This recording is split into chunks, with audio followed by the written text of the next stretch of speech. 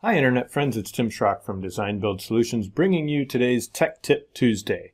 I'm working in Chief Architect Premiere version X13 because my client is using X13 currently, so that's what we're going with.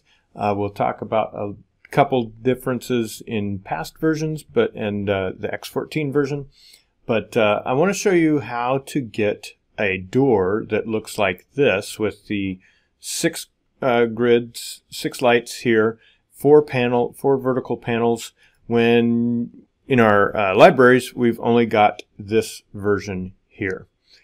So let's get started right now.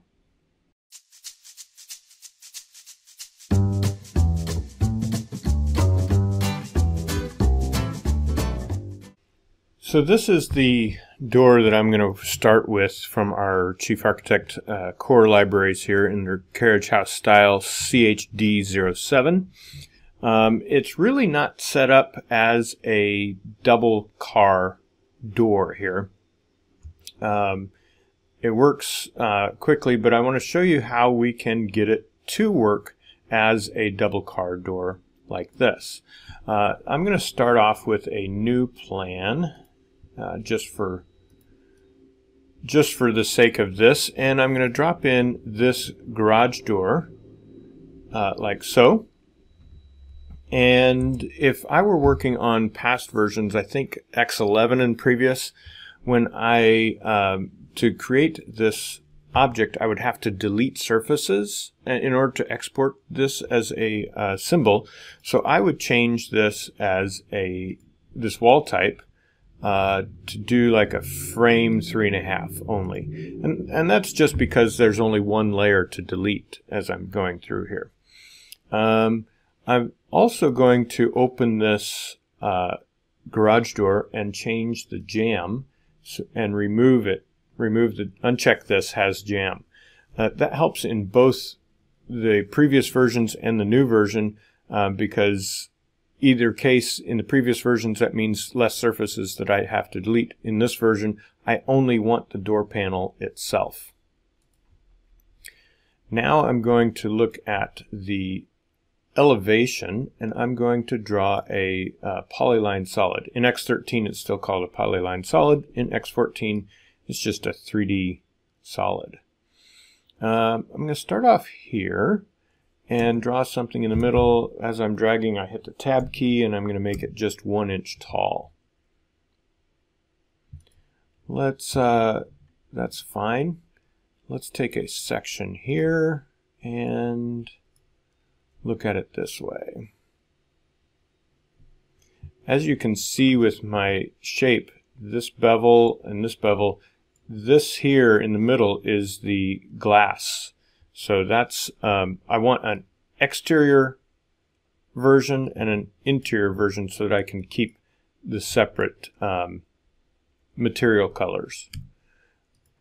I'm going to select this 3D solid here and move this over. As I'm tabbing, I'm going to go -1/2 inch, and that's fine for the purposes that I have now.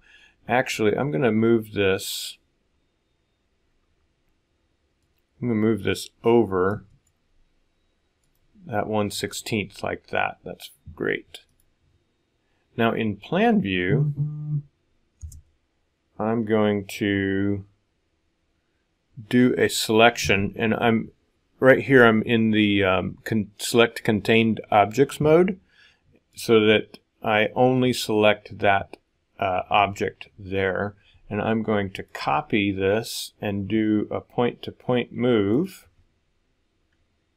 from this edge to this edge, so that when I look at my section of the door, I've got the two options here. And from right here, I could select this interior material, paint that, select the exterior material, paint that grid, and let's do a quick overview so that you can see on the exterior side we've got the grid, on the interior side we've got the white grid, and that's fine.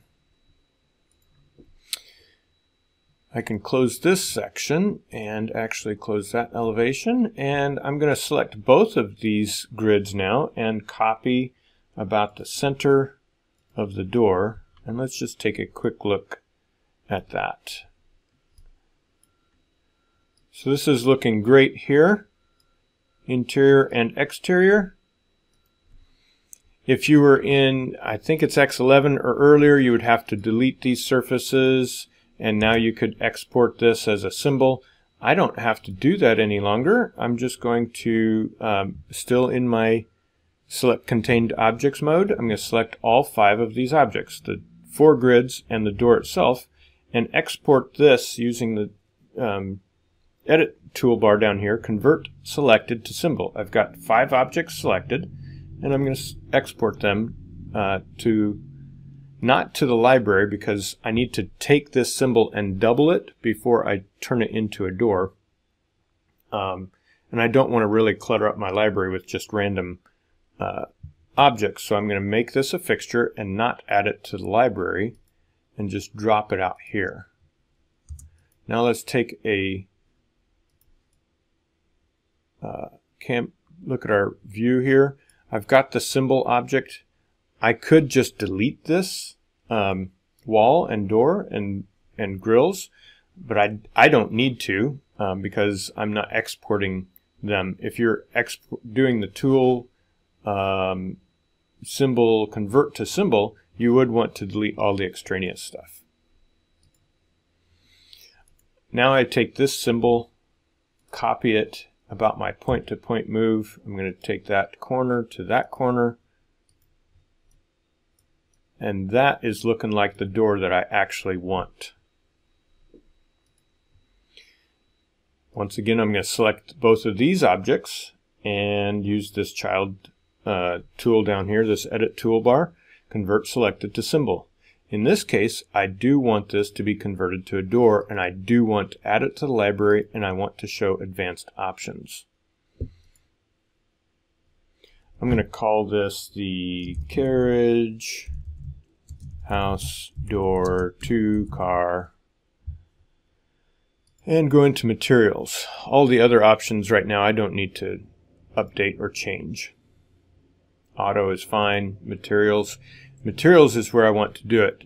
I want to change things. Color bone is the interior